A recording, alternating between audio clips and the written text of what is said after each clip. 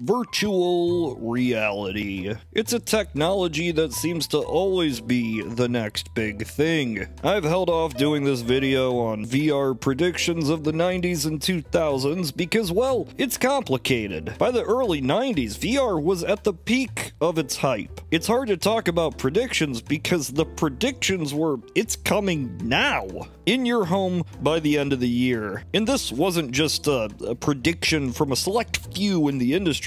No, it was regarded as common fact. Computers in the 1950s and the 1960s, and even a while further on, weren't the most user-friendly. You had to either put in your punch cards or you had to type things. Eventually, we got this graphics user interface, and it made it a lot easier for the average person to use. This made you feel at home in the computer, like you were entering the digital world. But some wanted to go a bit further. Because, see, virtual reality was a concept at this point. It wasn't called that, but it was the stuff of science fiction. As early as the 30s, we had sci-fi tales of glasses that let you go inside the dream world. Imagine being able to see, smell, touch, and maybe even taste a virtual world around you. This would have to be achieved with sufficient technology that did not exist in any capacity during the 30s, but later on, it seemed a little bit more possible. To get here, it was clear what you needed to do. You needed a headset, a head-mounted display.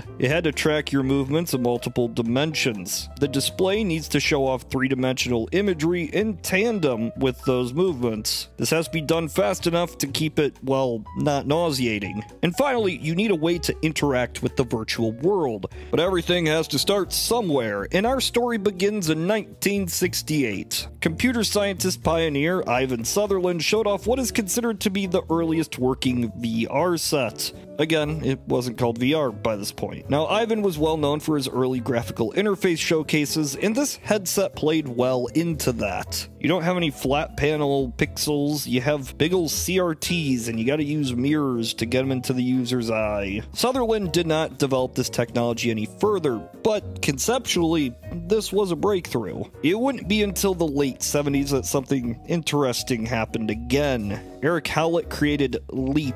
This was an HMD, or optical display at the time, that would allow for a wider field of view than you'd expect. Originally, these lenses were designed in conjunction for a 3D camera system, but eventually that idea was scrapped in favor for, well, just the headset. This became the basis of VR headsets. Most of the technology that would follow would in some way be inspired or directly use this technology, but VR definitely did not exist by this point. Because there was another major issue. So in virtual reality, there's something to consider that isn't a prevalent issue in normal computing. Sure, you have to determine a user's head rotation and position, but also how do you interact with objects in a VR world? The solution would be a glove, or anything that can track hand and finger movement. The first description of such a device comes in 1977 with the Sayre Glove. Its design is simple, but genius. So imagine a pool noodle. Imagine shining a laser through a pool noodle. As you bend the pool noodle too much, the light just starts to dissipate. You can't see it on the other side, it gets darker. Yeah. Now imagine that your finger is the noodle. That light could be used to determine how much your finger is bent. And that's how the glove works. Over time, this glove concept would proliferate throughout the early computer industry. A lot of people were interested and had various designs based on this concept or similar. One of these people was Tom Zimmerman, who was working on it in the early 80s before being hired at an Atari research lab. Remember that Atari did not just make video game consoles, they were still a pretty important player in the PC market space during this time, and the research they were doing was some pretty advanced stuff. Zimmerman met another employee named Jaron Lanier, and this data glove was pretty cool to him. Anyway, Atari was going through a bit of rough things during this early 80s, and they closed down the labs, but many of the other employees went on to start various companies. Lanier started a company called VPL, which Zimmerman was a part of. Focus shifted to the data glove. NASA was heavily interested in the glove, and began using it in conjunction with that old Leap VR. There you you go. That's kind of the birth of VR, is separate technologies coming together. But also keep in mind, VR wasn't called VR yet. It would be Lanier, though, who coins the term eventually. And Lanier is often credited as the father of modern VR because, well, he's kind of the first that brought it all together as like a singular product thing. It was a VPL system called the iPhone. Yup, it's the iPhone. Now this is an incredible piece of tech, especially for the late 80s. But as you can imagine, it was not cheap. It also wasn't particularly a great VR system by today's standards. Again, for the time, great, but it cost about $250,000. It had a screen resolution of 240p. But at the end of the day, the biggest problem was computational power. This is an era before, well, fast 3D real-time graphics, and as you'd expect, the VR programs that ran in this were about 5 to 6 frames per second. Future developments included these cool VR suits, but it wasn't long before the company went under. Lucky for us, though, other products were being developed around the same time that served a similar purpose. Dr. Jonathan Waldron was doing extensive VR work. This was in the late 80s, but without massive funding. The results were, so it's a headset that more or less functions as 3D glasses. There's tracking of sorts, but you have to move a big old TV around to make it work. These tests would evolve further though, and eventually the research would form the basis of a new company, Virtuality. Now Virtuality is probably the most prolific VR company before the days of Oculus. When people talk about 90s VR, they're probably talking about Virtuality or something Virtuality worked on. This wasn't consumer grade tech, but consumers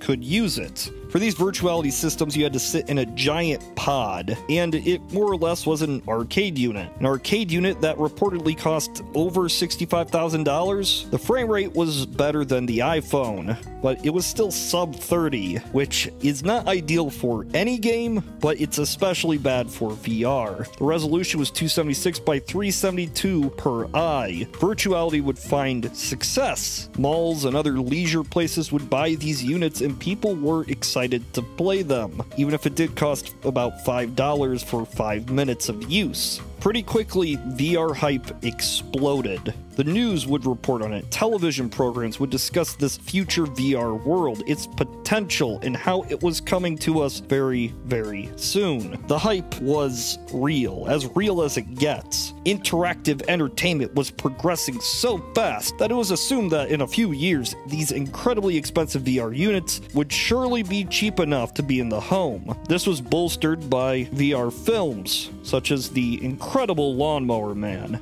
Reality. We have no idea what he's going to do. Is all in your mind. But it seemed like everybody was all in on what would surely be the next form of media to take over our lives. Sega was even doing its own research on this front, and they had a headset designed for consumer use. As strange as this sounds, consider that it was to cost only $200 and work on 16-bit game consoles. The games were mostly 2D, designed to look as though they could be 3D, but it's you know, I don't call this VR. I'm sorry. The refresh rate was 30 Hertz, and they have 2 low-res LCDs that some reports say made the image just a blurry mess. As bad as all that is, though, it was hyped. Late 1993 was the release date, and it didn't come out. Right before release, it was shown by a research firm that the Sega VR caused massive amounts of motion sickness. Now, this makes sense because if VR is running at a low refresh rate or a low frame rate, it will make you feel nauseous. Sega could have taken the risk, but at the same time, the American government they're doing the whole violent video games thing and calling Sega into court, and they just didn't want more problems. Eventually, they claimed that it was so realistic, they didn't want kids hurting themselves. but yeah, that's a lie. Sega did work later on a future VR headset with virtuality for a theme park attraction, and that did a lot better, but you know, we've already talked about this stuff. I don't even know if I need to mention the Virtual Boy, because this doesn't have head tracking, and it's not VR, it just has virtual in the name, so not VR, I'm not even counting it. But with all this, you have to question, why did it just disappear? Why did VR go from on top of the world to never brought up again for 15 years? Well, that's because of how VR units had to exist at the time. You gotta think, they were more or less very expensive arcade units. A business would buy one of these things for a lot of money and hope it would bring in the cash. But arcades were dying in many markets by the mid-90s, especially by the late 90s. Console games just looked better than arcade counterparts by the end of the decade. This is something that had not happened before, and many asked, why pay to play a game you don't own that looks worse than what you can get at home? And VR looked a lot worse than what you could get at home. They couldn't just update the existing units, they couldn't develop new games that would really push technology forward because it would always be outdated within a few years. As the arcades died, VR died, and by the 2000s, things were mostly silent. This was the era of HD, of pushing realism forward, and regardless of the technology, VR required frame rates and resolutions that just wouldn't be appealing to the average player. The market had moved on, or more likely, the technology just wasn't ready. But it would be ready, eventually. But that is a story for another time, probably next time. I wish there was some grand lesson from all this, but it really was the technology was just too expensive and not ready. The definition of a consumer market shifted from expensive things you could pay out over time to boxes in the home. But it would pave the way for something potentially great. So, you know what, maybe that's the lesson. Don't be too ambitious. Don't try too hard. Watch my other channel.